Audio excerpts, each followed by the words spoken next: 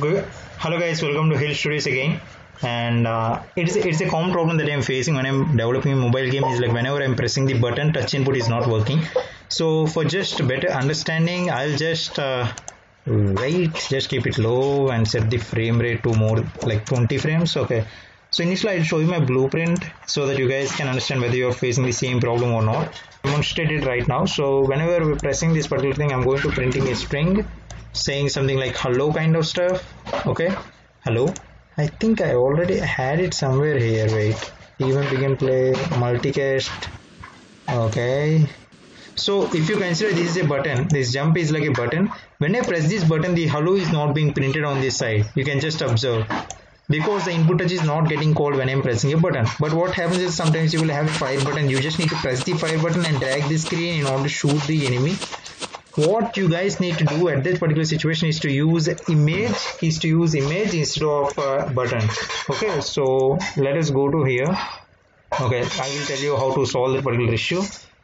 Go to player user interface and go to player user interface, and when you go to this player user interface, you can have any image you want. I added this image, and go to this particular position where you have on mouse button down. It is like whenever we press a button, you will have an input that is being called. You just need to write that input here. So I just showed my input. What it is going to do is initially it's going to check like mouse pressed, and it's going to set is firing to true, and I'm going to call my firing function. Okay, it is fine, cool.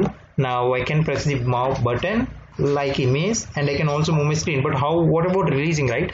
Unfortunately there is no event with respect to release, like on mouse button release, but I also have a quick fix for that. So whenever you are going to have an input touch, right, they're also going to be released. So we can assume like, okay, there are two cases. Initially release is like, okay, you're normally releasing the button, or you are just pressing an image and releasing the mouse, right?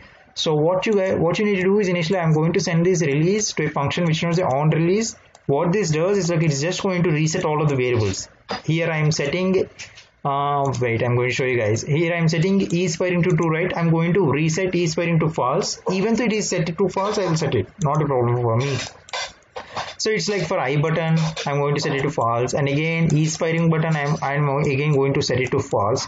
So from this particular portion, what you can get is like you can also get mouse button press and mouse button release, both of them, and you can also move your screen. Sorry for that, but it almost took me entire, like I want to find a solution. I'm posting everywhere in like Discord everywhere, but here's the solution, guys. I hope you guys can use this one.